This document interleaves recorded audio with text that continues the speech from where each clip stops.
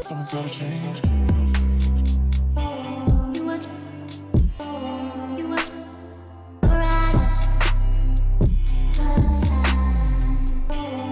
Hi there, everyone. Good afternoon to those of us who are joining us in the Western Hemisphere for our first panel in a series of 3 entitled How to Reach Net Zero Decarbonisation and Carbon Markets. So we are joined today by Mark Lewis, who is the Head of Climate Research at Andiran Capital, and my colleague, who is Director at Net Zero Markets, Karim Kanji. I do feel like, given that the two of you have about 3 decades of combined experience in environmental markets, we might be slightly underutilizing your respective skills in this sector, but I guess that means the audience can just rest reassured that they can take anything that you say as trustworthy. We will have 10 minutes for questions at the end of this session, so please make sure that you are sending your questions into the question tab and not the chat tab. I will do my best to filter out the questions and ask some of them to Karim and Mark towards the end. And if there are any that we miss because we run out of time in the next hour, you can also reach out to us on LinkedIn or through our respective websites at Net Zero Markets on Twitter or the website. And so with that, Mark, would you like to take it away? Thank you very much, Tiffany, and good afternoon, good morning to everybody who's joining us today. It's a pleasure to be here. I'd like to thank Net Zero Markets for the invitation to be with you this afternoon. I'm going to speak for about 20 minutes, giving a general introduction to why decarbonisation matters for investors and for corporates, why net zero specifically matters for investors and corporates, and then talk a little bit about the different kinds of scope of emissions, scope 1, scope 2, scope 3, and then finish up with some comments on the differences between global compliance markets, that is to say carbon markets where there is a compliance obligation to meet, and what we currently refer to as the voluntary carbon market, the offset market, but which, as I will explain, I think is going to undergo quite a radical structural change over the next few years as a result of what happened at the Glasgow COP in 2021. So with that said, if we could go to my presentation, please, and the slides that I have ready. So we're talking about decarbonisation and carbon markets and how to reach net zero. Let me begin with just a very, very 30,000 feet bird's eye view of why decarbonisation matters and then why specifically net zero matters to investors and to corporates. Because climate change is one of these topics that we all read about in the news all the time or increasingly, but why does it matter to investors and why does it matter to corporates? And I think the first thing to say is the scientific study of climate change has really been around now in a structured global fashion since 1988. That was the first that was the date of the first publication by the Intergovernmental Panel on Climate Change, which is a UN-convened body of scientific researchers who have now published, the most recent one last year, 6 so-called assessment reports on the science of climate change. So over the last 35 years, we've really been getting a clearer and clearer picture of the impact of climate change on the planet and on the biosphere. And from a scientific point of view, therefore, the knowledge has been building and the urgency to act has been increasing. If you think about the global policy response to this and why policymakers have become concerned about it, really it was the UN process to deal with climate change began in the 1990s under the so-called Conference of the Parties, the COP. You'll know that better, the term better known as the COP.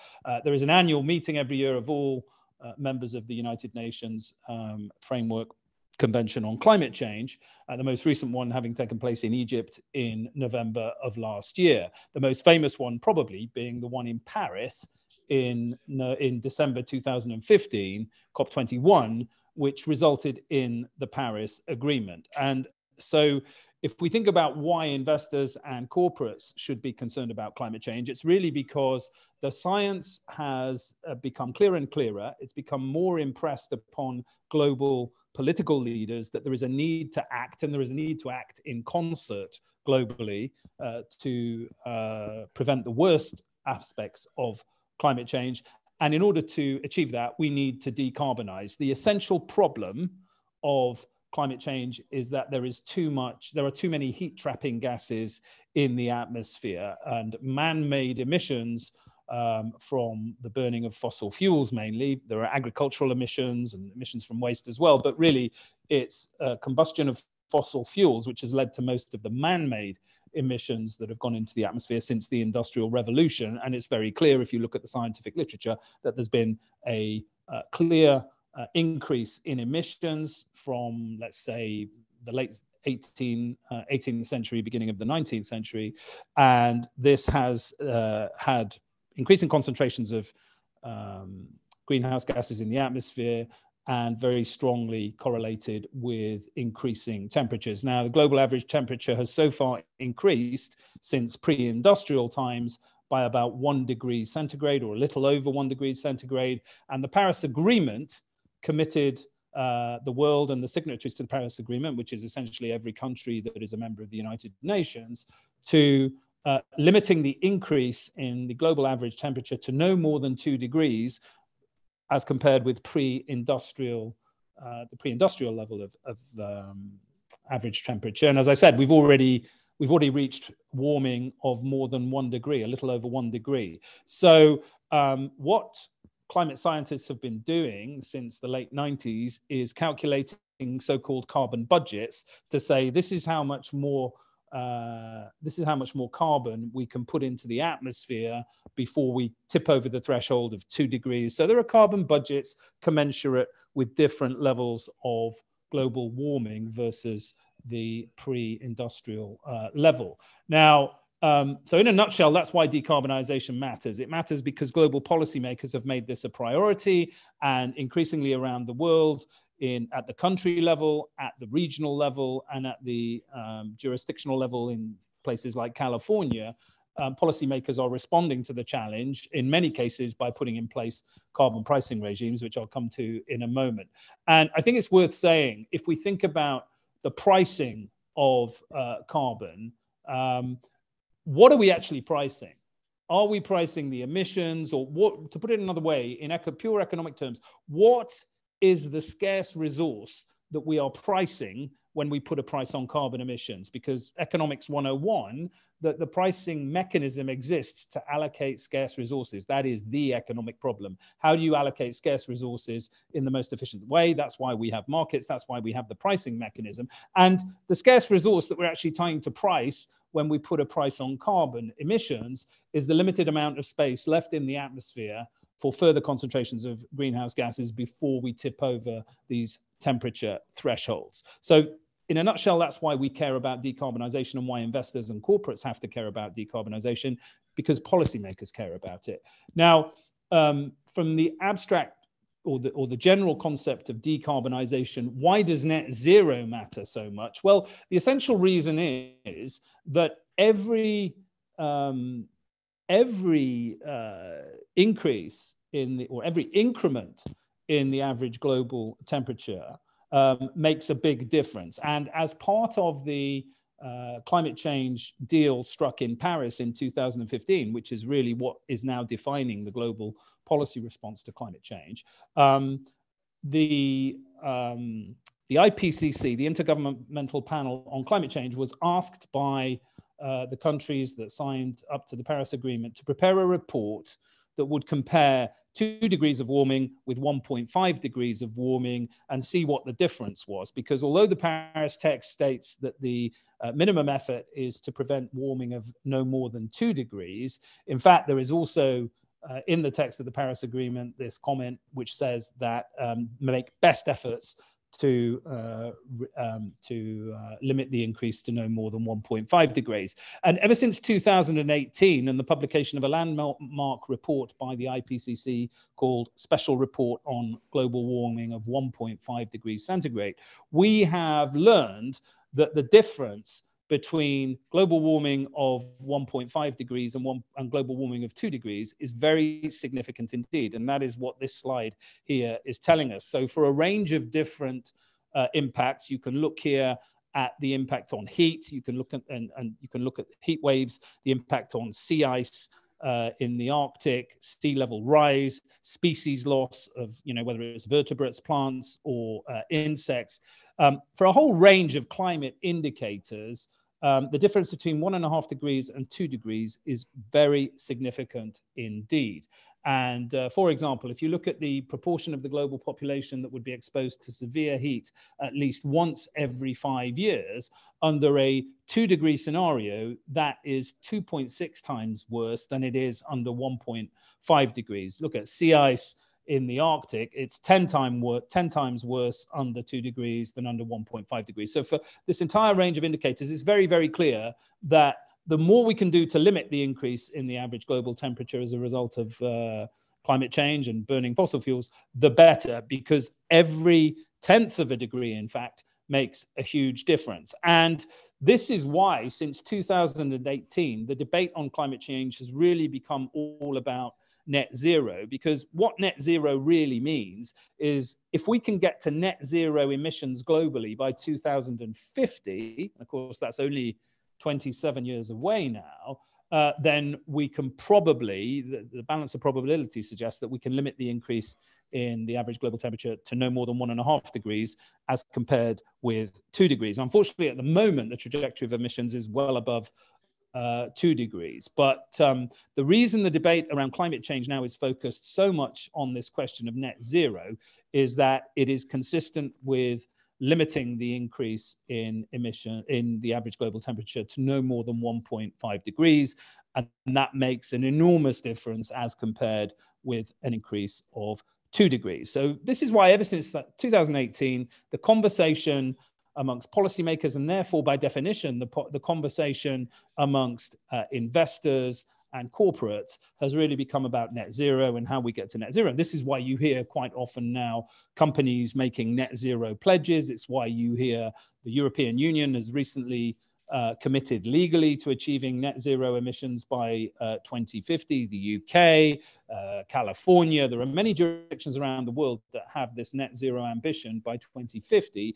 And therefore, investors and corporates are having to think about their capital allocation decisions and invest their capital in a way that is consistent with a trajectory that meets the 1.5 degree trajectory by 2050. So that's why it matters. It matters because global policymakers are putting us on this pathway, or trying at least to put us on this pathway to 1.5 degrees. And if you carry on investing as if this is not going to make a difference to your portfolio or to your business, then you risk incurring significant financial losses over time as that policy response accelerates and increases, and as clean energy technologies become cheaper and cheaper over time. And by the way, I think it's worth saying, and one of the reasons I'm personally most optimistic about our ability to meet the net zero target by the middle of this century is that it's not just policy, it's technology that matters.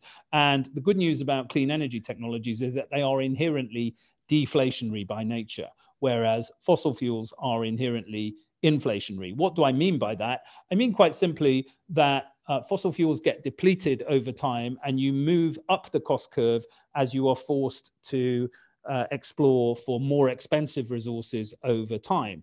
If you think about the clean energy cost curve, by contrast, clean energy is really all about you don't really have to explore for it, and you don't have to produce it. You simply have to build infrastructure at the point the energy is available and capture that energy. And once you've built the infrastructure, when the wind blows, when the sun shines, the energy itself arrives for free. And what that means in turn is the more of that infrastructure you build, you get economies of scale effects, which reduce the cost over time. That's why I say that clean energy is inherently deflationary and fossil fuels are inherently inflationary. So that's the background, the scientific background. If we move on to think about how we should be thinking about it and thinking about emissions, and we can go to the next slide, please.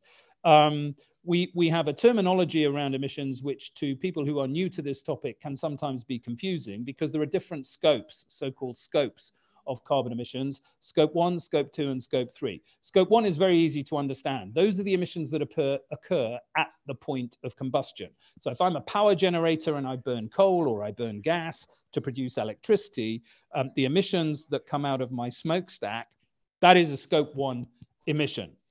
Scope 2 and scope 3 emissions are the indirect emissions in the value chain. So if you think, what are scope 2 emissions? Scope 2 emissions are the indirect emissions you incur if you consume electricity in your home or in your factory.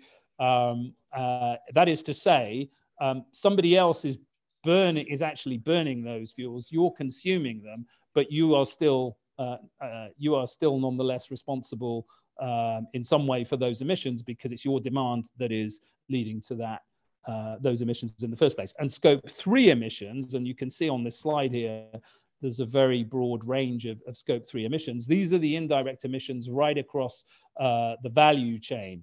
For a company, for example, it's the emissions of their staff traveling back and forth from work or business travel, but it's all the emissions associated with delivering end goods to the final consumer. We don't have time to go into this in detail, but this chart really, I think, is a very powerful graphic representation of the differences between those. Now, for most companies, in fact, it's the indirect emissions that are most important, because it's really the power generation sector globally accounts for about 25% of all man-made greenhouse gas emissions, and those are clearly scope 1 emissions. If I'm a power generator, the emissions I'm responsible for when I burn coal or burn gas are very clearly my emissions at the scope 1 level. Scope 2, and in particular scope 3 emissions, some of those can be more difficult to measure. But if you think, for example, about an oil and gas company, sells oil, sells gas, and because oil is mainly burned in transportation, whether it be, you driving your car or a train or a ship or a plane, those emissions are not directly incurred by oil companies, but because it's the oil companies that develop those resources and sell them on, there is a scope 3 responsibility for those emissions. And this is why increasingly companies that have significant scope 3 carbon footprints are being pressured really by civil society, even if there is not a direct compliance obligation for them to reduce those emissions, because they are not the direct responsibility of those companies.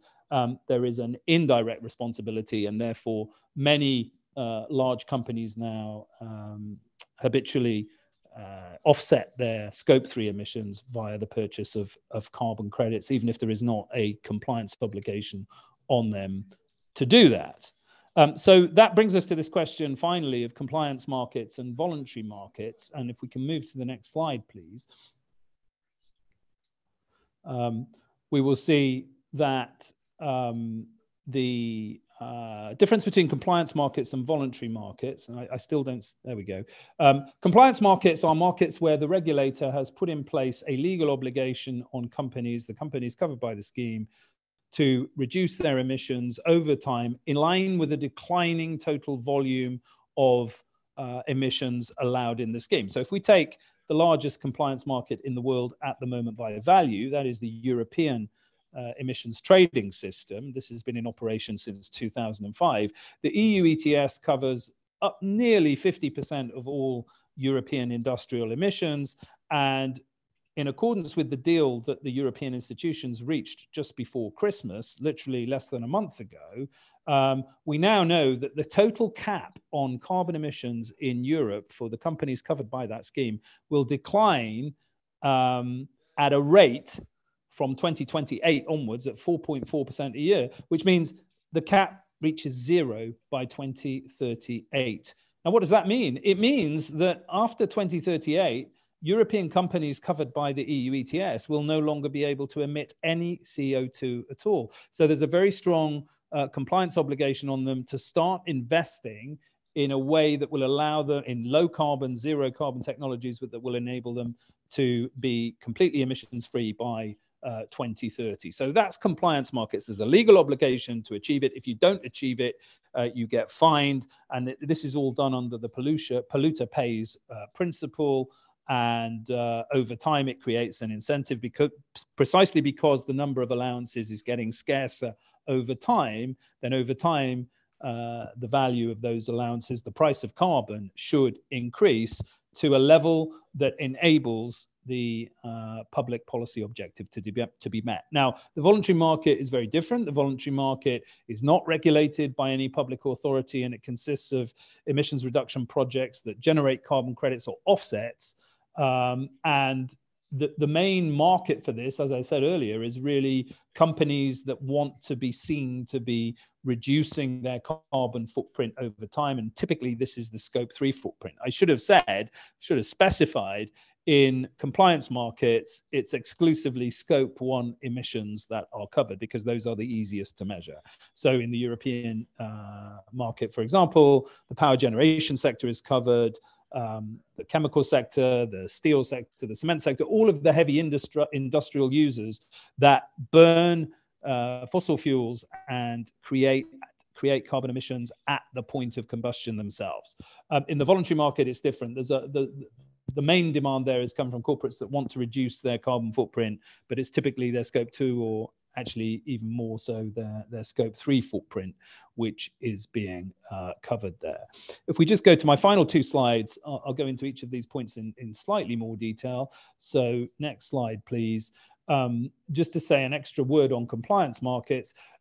Compliance markets, you know, if you're covered by them, you have to meet the compliance requirement. I think it's worth pointing out, just from a sort of a perspective, give you a perspective on compliance markets. Compliance markets are environmental policies. What you're trying to do is to solve for quantity rather than solve for price. In other words, what you say is the total amount of emissions every year is going to be this level, and over time it declines. And then you let the market figure out what the price of those emissions should be over time. But you're really solving for quantity. You're getting to zero. If you think of carbon taxes are first and foremost a financial policy tool rather than an environmental policy tool, because it's the opposite. It's the other way around. You're solving for price. You set a price on carbon, and then the price then dictates what the quantity of emissions will be. So although there's a lot of overlap and a lot of, you know, clearly both of them have both a financial and an environmental impact. Compliance markets, traded carbon markets, are really a very pure environmental tool using the genius of markets to put a price on scarce resources so that we achieve decarbonisation and net zero in the most efficient way possible. And then to conclude, just with my final slide on voluntary markets, I said in my comments earlier, the voluntary market as it exists today and as it has existed for the last decade and a half, 2 decades, is really there at the moment for companies that want to buy emissions reductions that have been verified by third parties and to offset against their carbon footprint that by definition will not be covered by a compliance scheme. Now, the important point I want to make and leave you with to think about is that this market, I think, is going to change. The nature of this market is going to change over the next few years, because at the Glasgow COP a year and a half ago, or 18 months ago, the decision was reached under so-called Article 6 of the Paris Agreement to bring, if you like, the physical emissions reductions required to meet the Paris Agreement and the accounting of greenhouse gas emissions reductions globally together under one umbrella, in the sense that what will happen in the future, you will have emissions reduction reduction projects established in countries, and it will be for the government in those countries to determine whether the credits from those emissions reduction projects receive a so-called corresponding adjustment or not. And credits that receive a corresponding adjustment, which is another way of saying, if I have a project, let's say in a country like Brazil, it will be for the Brazilian government to determine whether it wants to use the emissions reductions of a given project for its own account to help achieve its own Paris Agreement targets, or if it says, well, actually, I'm fine, I can meet my Paris Agreement targets anyway, and I will sell that project and I'll give you a corresponding adjustment, which is if you like, a stamp of approval, which says Brazil is not using that credit for its own purposes. And those credits in future which have a corresponding adjustment, I think, will attract a premium to other kinds of voluntary credits in the market, because if you like, they have the stamp of approval of the accounting system of the Paris Agreement. So that is something to look for going forward. We're in this transition phase at the moment from the pure voluntary market as we have known it over the last 2 decades towards, I think, a more variegated market, a subtler market where there are credits that have a corresponding adjustment and attract a premium, and other purer sort of voluntary credits which do not have that quasi-regulatory nature. And I think the other virtue of credits that will have corresponding adjustments in future is that they will by definition have a quasi-compliant status because they've been validated by the Paris Agreement. Effectively, they're consistent with the accounting system of the Paris Agreement. And so it's possible to imagine a future where voluntary credits that have a corresponding adjustment attached to them can be used in compliance schemes such as the European emissions trading system. That's not on the agenda at the moment, I hasten to add, but it's certainly a scenario in the future that one could imagine. And with that, I will hand over to Karim for his section of the presentation. Thank you very much for that, Mark. You were perfectly on time with that. Karim, it is past. Thanks very much, Mark, and thanks, Tiffany. I'm just going to bring up my presentation quickly. I hope you can all see that. My name's Karim Kanji. I work as a director for a company called Net Zero Markets. We've organised these webinars to help people understand more about corporate offsetting. And Net Zero Markets is a company dedicated to creating risk management products for the environmental markets. So today I'm going to talk a little bit about the different types of carbon credits out there in the market at the moment. I'm going to go through the various different players active across the entire value chain of the voluntary carbon market. And then I'm going to talk a little bit about the different methodologies, different types of credits, as I already mentioned. Talk about the different aspects in terms of pricing, some of the issues that arise with certain types of carbon credits. I'm also going to go through some history in terms of the data, in terms of how many credits have been issued and how many have been retired. And then finally talk a little bit about different approaches to offsetting that corporates can choose to follow. But to start, this is a diagrammatic representation of the entire voluntary carbon market value chain. I've been working in carbon markets since 2005, and I've got quite used to using various acronyms and shorthand ways of calling things. But I'm going to try and keep this as simple as possible. But please raise your hand, or please ask in the section below if there's anything that I've covered too quickly and you want me to go back over and cover. So starting on the left-hand side, carbon credit is created when a project assists in reducing emissions. So project developers are companies who go out and look for opportunities to reduce emissions in various different manners. So the way they do this is to identify projects, identify opportunities, raise investment from banks and other funds, work with technical partners on the feasibility of different types of projects, and then work with independent validators and verifiers to not only measure how much emissions are being reduced, but also to form a baseline against which those reductions can be measured against. When the project is defined and is started to take shape, they can be registered with, moving on to the next bubble, they can be registered with various standards and registries. You may have heard of some of these, for example, Vera, Gold Standard, Climate Action Reserve, make up part of the big four. The first bullet point there, the CDM, the Clean Development Mechanism, was set up by the UN, which was one of the first project-based registries in existence.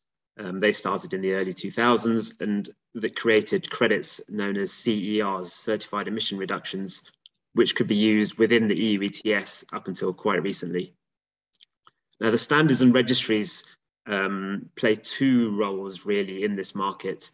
Not only do they act as standard bearers, so that means that they are responsible for making sure that projects meet certain standards and create methodologies by which reductions can be measured, but they also play the role of a registry. So they issue credits to projects where each credit represents 1 ton of carbon dioxide reduced. So they really play a dual role in this market. So I mentioned already the big four. There are new standards coming online. So the Global Carbon Council, again, Mark mentioned earlier, is another example of theirs. The UK Woodland Code is another. Other types of standards include co-benefit accreditors. So as well as reducing carbon dioxide, we'll come on to see that carbon reduction projects can also help in other ways, in other forms. For example, helping communities, helping reduce poverty, those kinds of things, helping biodiversity. And there are companies who will accredit and provide assurance that projects are actually doing what they say they're doing in terms of helping communities and helping biodiversity, etc. There are other registries which count carbon credits and issue carbon credits and keep a count of retirement of carbon credits. And then there are meta registries, for example, recently launched by AHS Market, and the World Bank is also involved in a meta registry. So this enables you to keep track of carbon credits across the existing registries. So rather than having them all in different places, you can access them in one place. Now, as I already mentioned, the carbon standards role is to make sure that projects are doing what they say they are doing in terms of the number of or the amount of carbon dioxide that's being reduced. However, as most of you are probably aware, there's been quite a lot of debate and quite a lot of controversy about how much carbon dioxide is actually being reduced by some of these projects.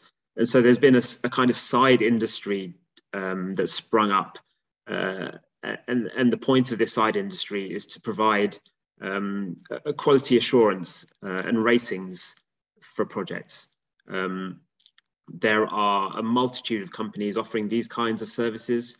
Again, offsetters can employ these companies as independent arbiters of quality.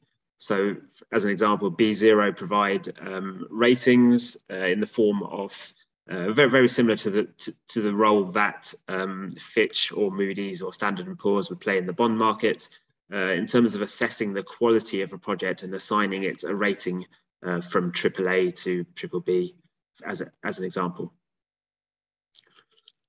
So moving forward, once a carbon credit has been registered, so once a project has been approved and a carbon credit has been issued by one of these standards, and the carbon credit is registered on a registry, so it's counted there, the next step and the next bubble along to the right really involves the transfer of these credits from the project developers and the companies who are involved with the creation of the credit.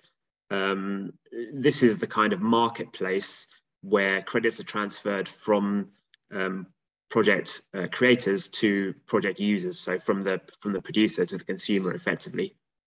And there are various different methods by which credits can be sold.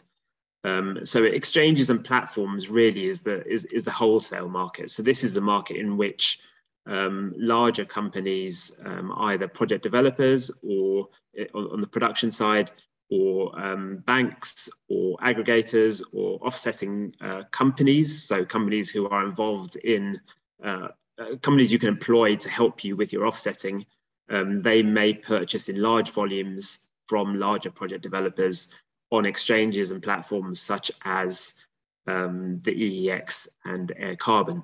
So these are wholesale, these are large transactions, very low fees, very liquid, usually very liquid.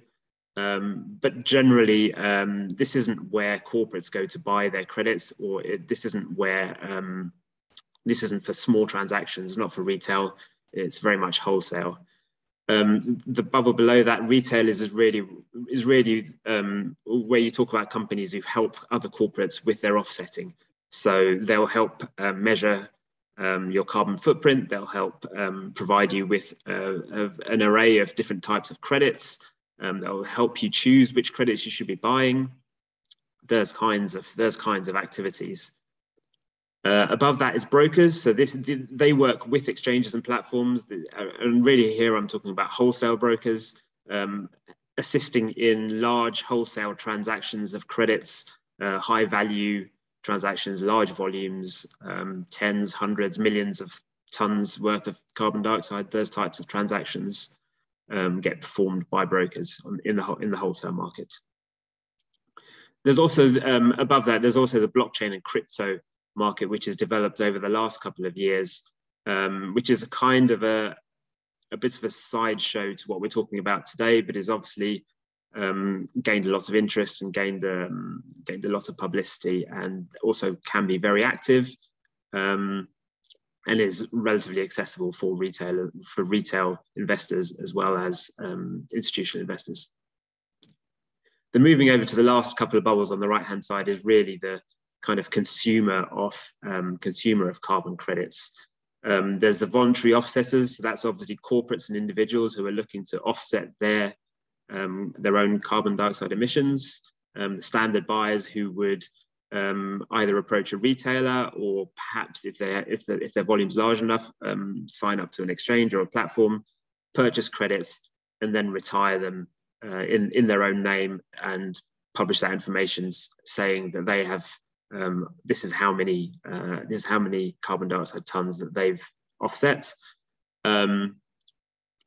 The other option for buyers, the other type of buyer really, are investors and traders. So that here you have companies looking to either purchase with the intent of selling later in terms of investments, hoping for an increase in price, or traders looking for a faster turnaround, helping aid liquidity, helping provide buyers when it's needed, and helping provide a seller when that's needed, just so that the market continues to function. They play a very important role, but they're perhaps not necessarily buying to retire. The final bubble at the bottom there is the standards for corporate claims. So this is again a relatively new breed of body, I would say.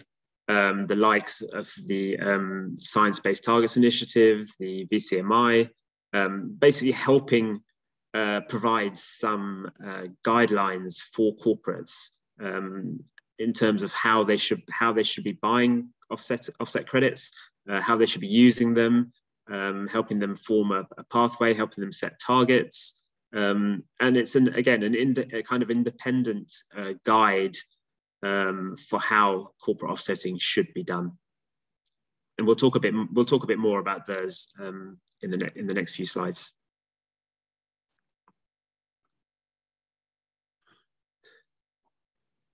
So to talk a little bit about the different types of carbon credits that are in existence today, as I mentioned, a carbon project is defined by a methodology which is published by the various standards.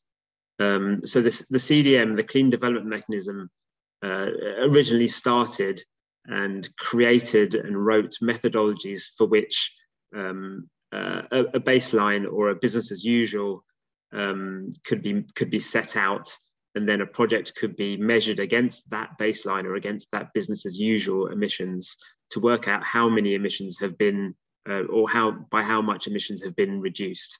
And different technologies and different project types have different ways of measuring how effective they've been and how much carbon dioxide has been reduced. So each of these different types of carbon credit has a methodology associated with it. And since the CDM produced these methodologies, other standards such as the big four, which are shown here, Verra, Gold Standard, Climate Action Reserve, and the American Carbon Registry, have continued to work on these methodologies, bringing them up to date,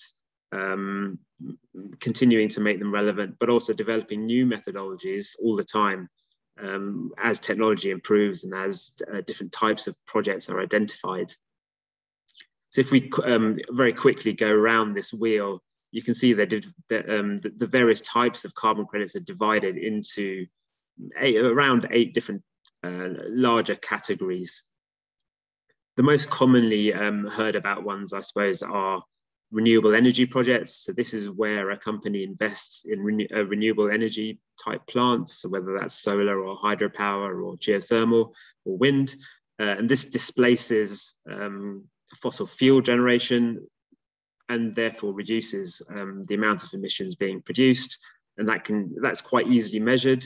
And so the investors and the projects are rewarded with carbon credits for that activity. Another very obvious form of emission reduction is energy efficiency. So things like fuel switching, so switching away from from burning a dirtier fuel to a cleaner fuel. Things like lighting efficiency, so using LED light bulbs instead of halogen, where you get the same amount of light but for less energy requirements. Quite easy to measure the impact that the projects are having, both in a large scale, but also in that green quadrant. You can see the household and community type projects where very similar energy efficiency type savings can be made. So lighting, clean water, clean cook stoves, water purification, biogas, and general energy efficiency type projects. The other very common type of carbon credit, and one which most of you will have come across, involves forestry, land use, and agriculture. So that's the couple of sectors there in the purple and darker green on the left-hand side of this graphic. So of course, the way we use our land and the way we use our sea contributes massively to carbon emissions. Trees obviously are responsible, trees and general agriculture, general planting are responsible for soaking up carbon dioxide. Cutting down trees, burning trees releases that carbon dioxide back into the atmosphere.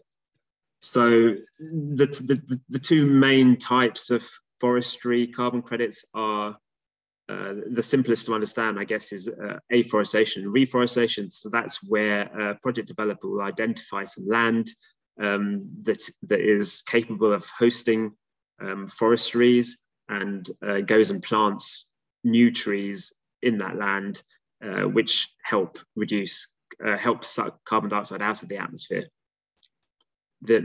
Probably the largest sector of carbon credits in this section is REDD+. So that is avoided deforestation. So this is where a project developer can identify a large forest or a large amount of land where there are trees which are due to be cut down for some reason or another, usually for farming.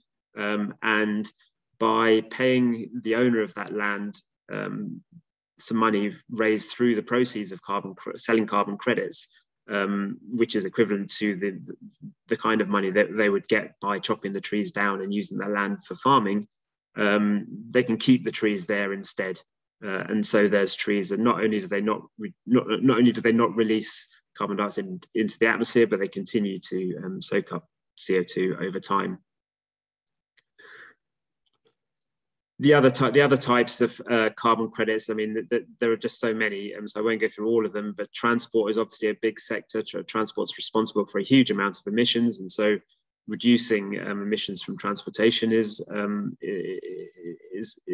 ripe for carbon credit projects.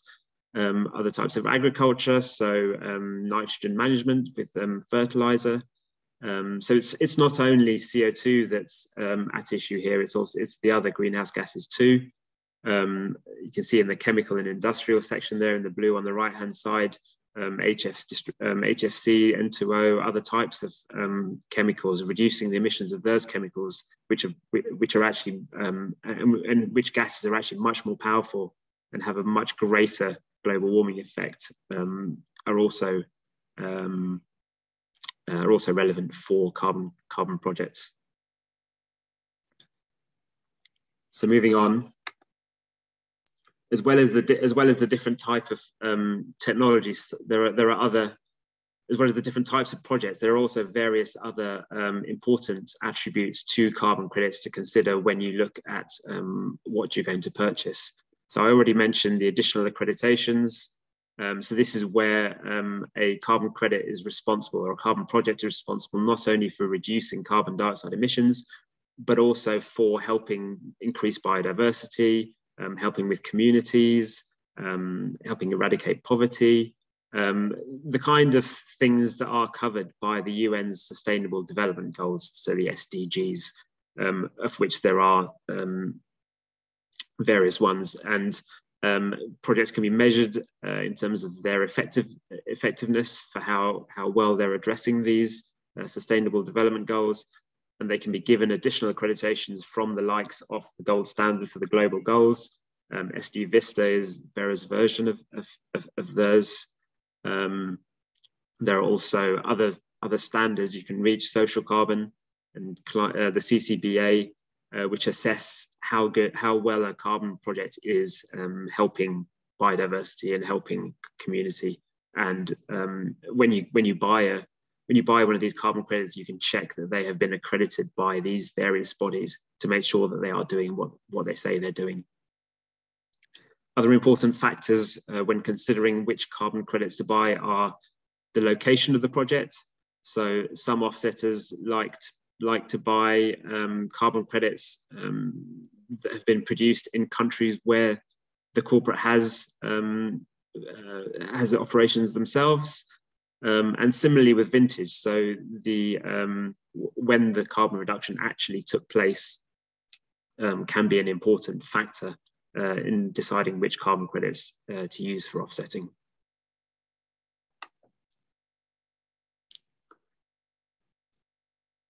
Now, these three terms address some of the issues that you may hear about or read about with respect to carbon credits. So they're three of the things which define a good carbon credit, and which each of the big four standards and all the other standards actually look to make sure have been addressed before a project is given carbon credits. So permanence is important because CO2 that's emitted into the atmosphere remains there for hundreds and thousands of years. And so when a carbon project reduces emissions, that reduction should also be permanent. And problems arise usually where the CO2, where the carbon dioxide has been stored in some kind of reservoir or some kind of sink that is only temporary. The easiest example is trees, which store carbon dioxide. If those trees are subsequently either burnt down or chopped down, that releases the carbon dioxide back into the atmosphere. And so there's carbon credits, the carbon credit reduction that's taken place by planting those trees or making sure the trees aren't chopped down is said to not be permanent. So it's an important thing to measure. It's an important thing to ascertain when looking at a carbon credit, to make sure that the reductions are permanent. Additionality is really one of the most basic facets of a carbon credit. And what additionality means is that the carbon reduction is additional. So it's new. It's something that's actually taken place because of the market for carbon credits and wouldn't have happened otherwise. So this is really important when looking at baseline and business as usual emissions, and making sure that those business as usual and baseline emissions are realistic, and that the project is only taking place because of the revenue from the carbon credits and wouldn't have happened otherwise.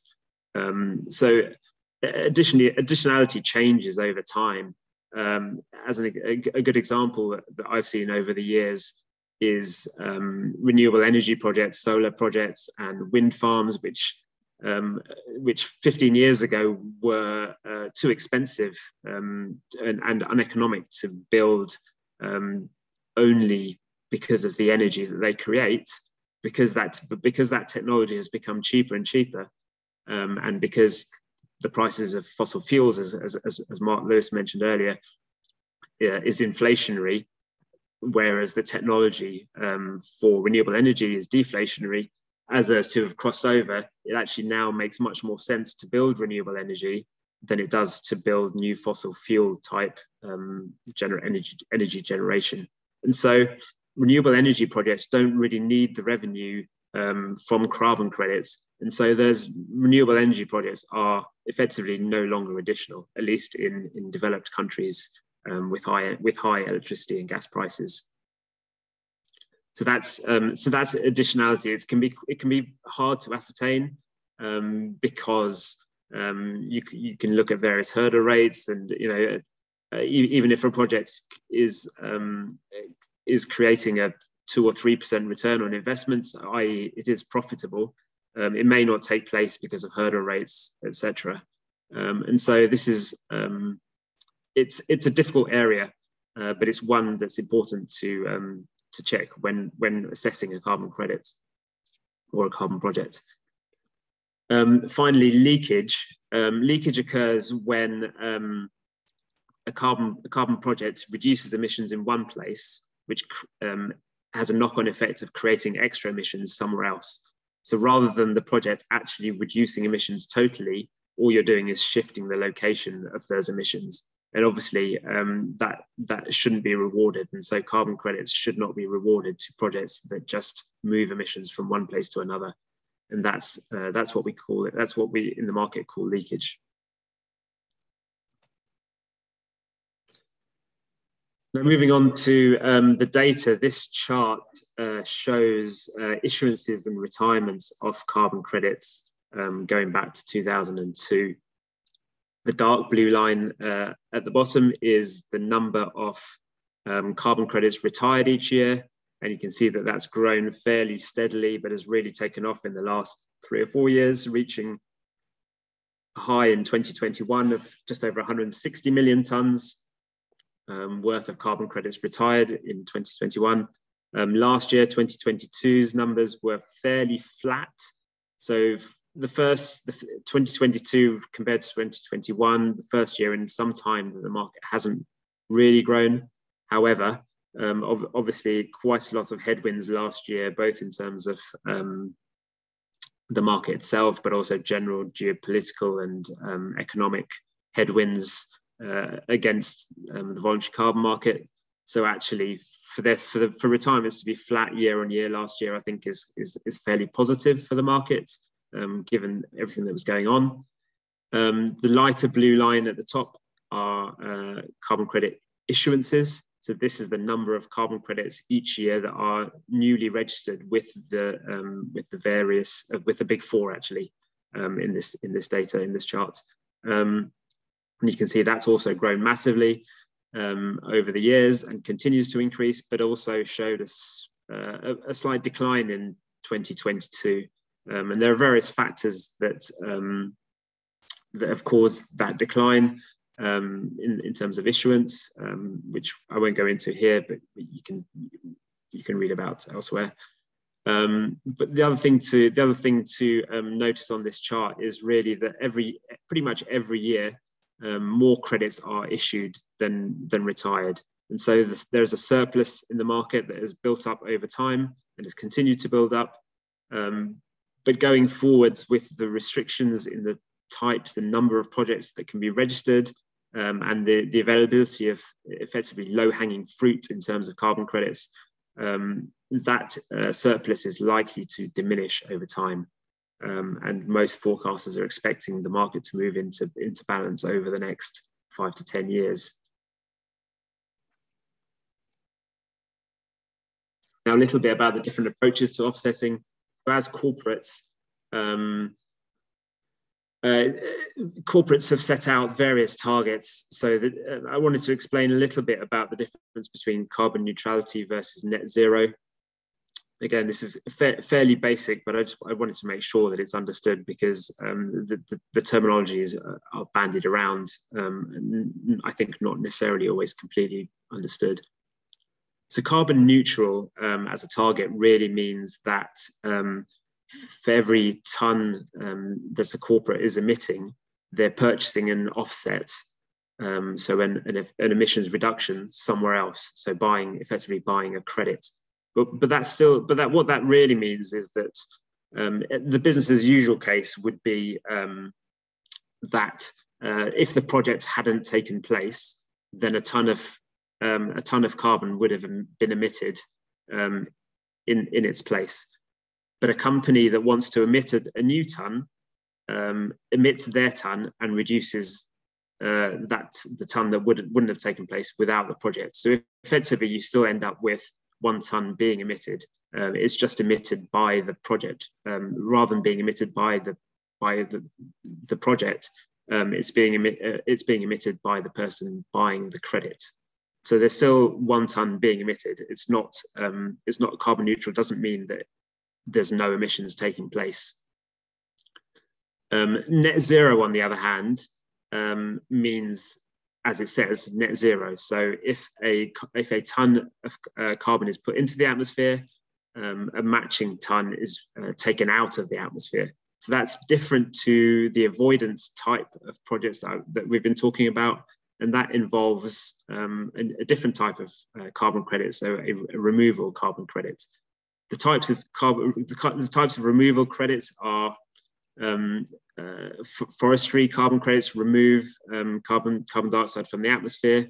Other types of removal credits include direct air capture. So this is where you're actually sucking carbon dioxide out of the atmosphere, and that offsets a ton of emissions that you're putting out, and so you end up with net zero. And so most targets now are in terms of net zero by a certain date.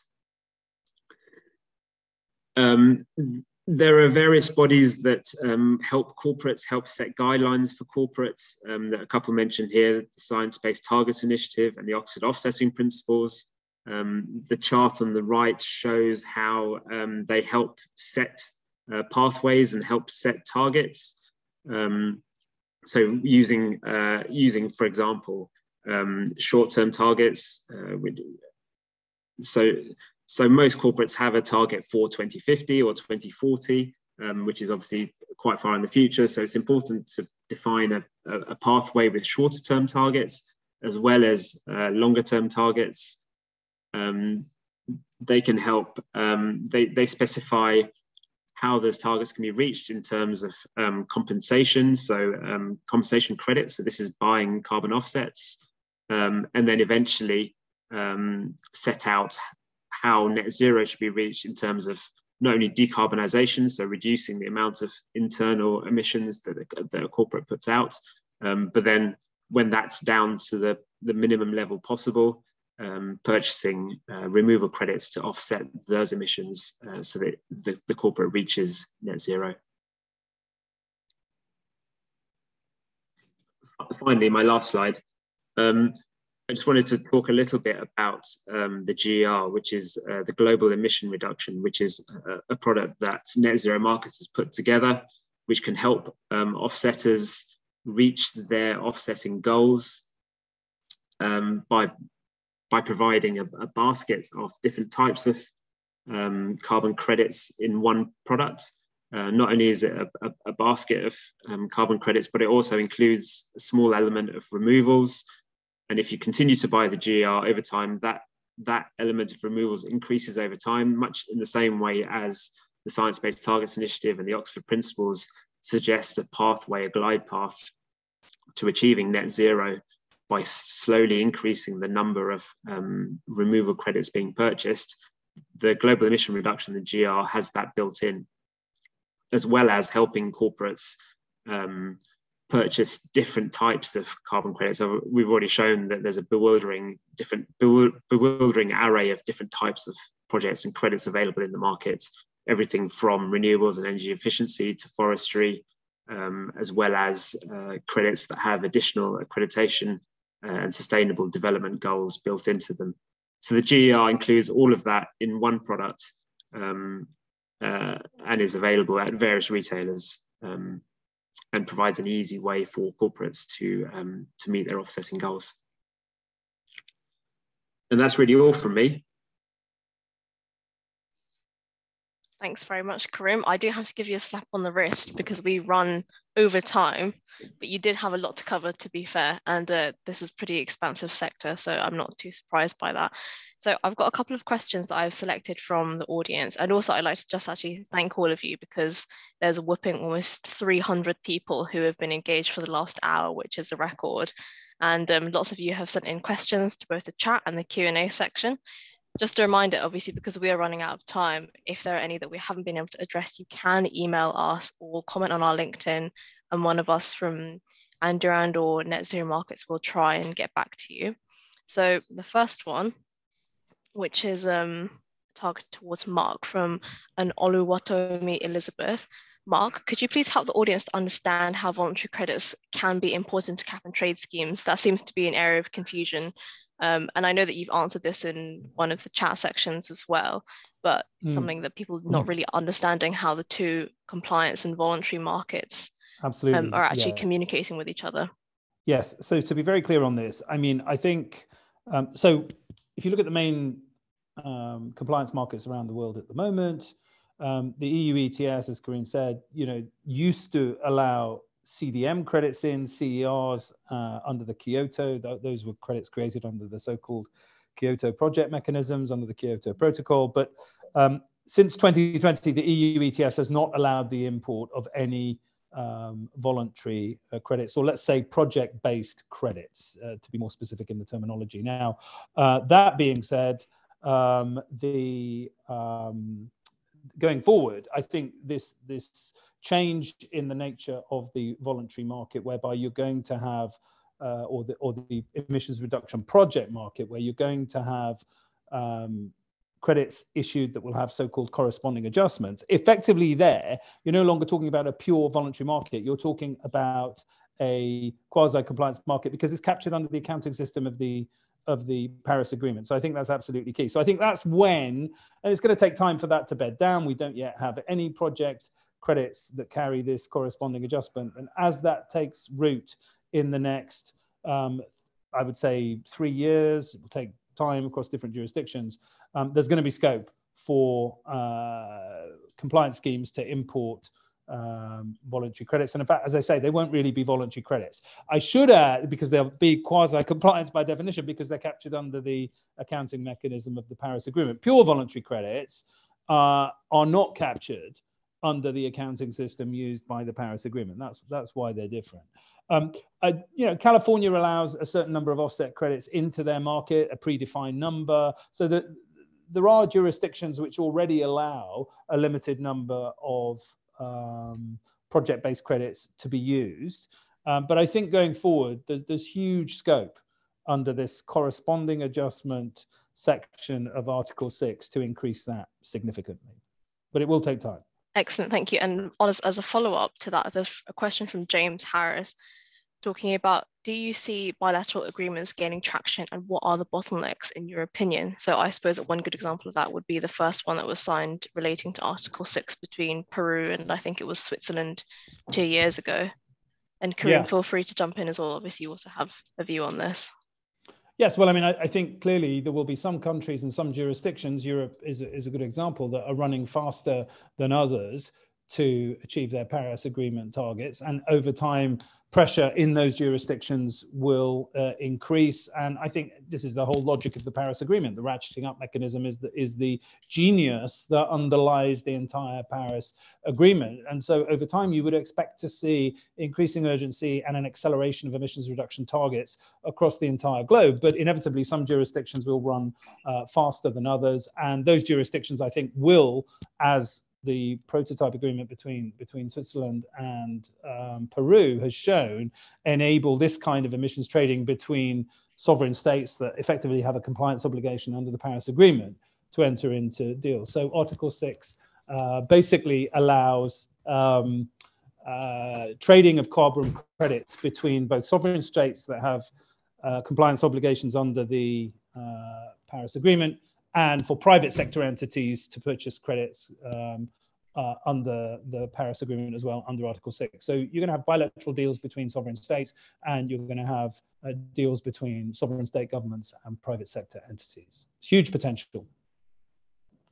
And Karim, do you have anything to add on this? Sorry, I think Mark's covered that pretty well, I think. Okay.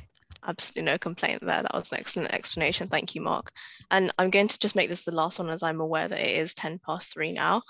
There is a question from an Elvis Simon, who actually, you have asked 2 questions. I would suggest that you actually come back and ask your other question on Wednesday the 25th, as I think it might be more pertinent to the panel then.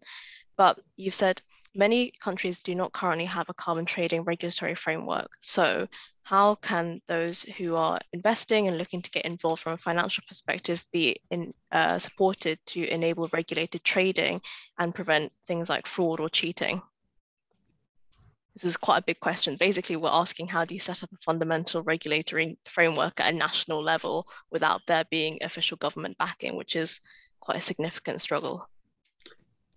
I can start by saying there are actually, as Mark has already pointed out, there are actually very few jurisdictions that have put into place actual regulations in terms of carbon trading, in terms of carbon trading schemes. The vast majority of the market is voluntary based. However, having said that, there are supranational bodies. So the registries, the standards are all supranational. They operate in many geographies. The various verifiers, independent validators and verifiers operate in different regions, in different locations. And so by working with those bodies, I think they can really cover the entire globe, even if the local government doesn't necessarily have in place any kind of infrastructure or any kind of regulations. Okay, excellent. Thank you for that answer. And thank you all to the audience for engaging so much during the session. It has been really a pleasure to see there's so much interest in the voluntary carbon markets and such a diversity of questions as well, some from people who seem to be project developers, as well as investors, as well as corporate offsetters. I'd like to say thanks to our partners at European Energy Exchange, Air Carbon Exchange and Momo Media, as well as Karim and Mark themselves for both their knowledge and their time. Thanks very much. We hope to see you. Thank you, Mark. We hope to see you at 11 a.m. BST next Wednesday for our panel on avoiding the pitfalls of the voluntary carbon markets, which will feature someone from Redshaw Advisors as well as the London Stock Exchange Group. And this is a session that will be aimed more towards offsetting businesses as well as investors wanting to get involved. We hope to see you there, and we will have these recordings up on our website very shortly. Thank you all. Thanks. Bye-bye. Bye.